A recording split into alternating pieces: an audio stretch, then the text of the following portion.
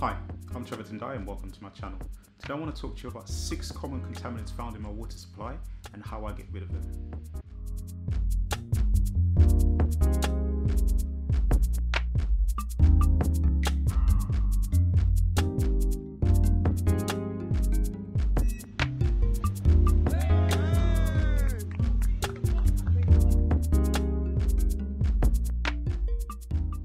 Today I want to give a special mention to Sade, Seps and Sharon. Thank you very much, Queens, for your feedback and requesting this in-depth video.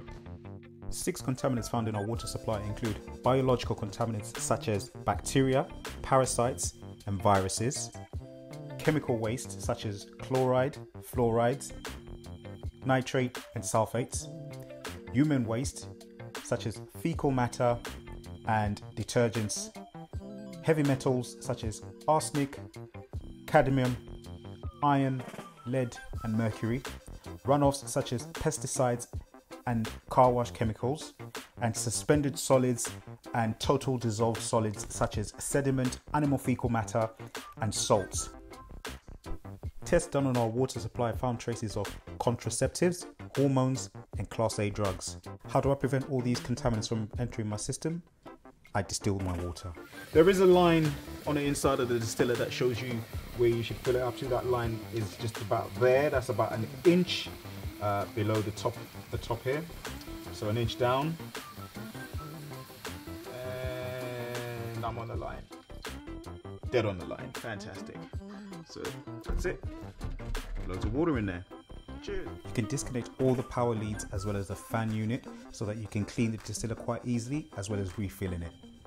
Once you've refilled it, you have to put the fan unit back on and connect all the kettle leads properly, but you must also make sure that the fan head is actually sitting quite evenly all the way around the base so that there's no water or moisture that escapes when it's distilling the water.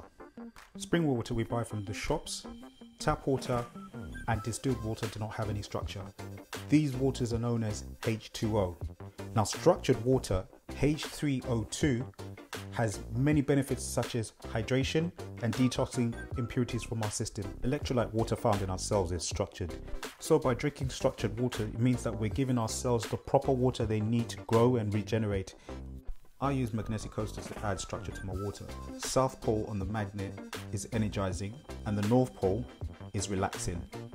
I also use these coasters to help ripen fruit that's not quite ripe yet. Also, you can use these magnets to help with pain in the body, so you can put the magnets depending on what kind of pain you have and where you have it. You could use the magnets to aid in relieving pain. I place a magnet underneath the water collection jug to structure the water as it distills. This saves me time by merging the two processes.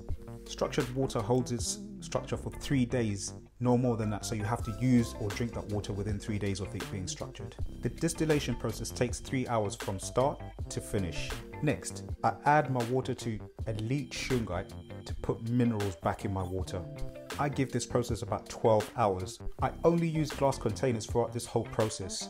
I never put my water in a fridge and I do not drink refrigerated water. Always drink your water at room temperature. It's much better for your digestive system and your overall health.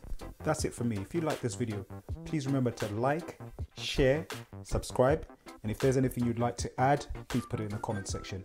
Thank you very much. Bye for now.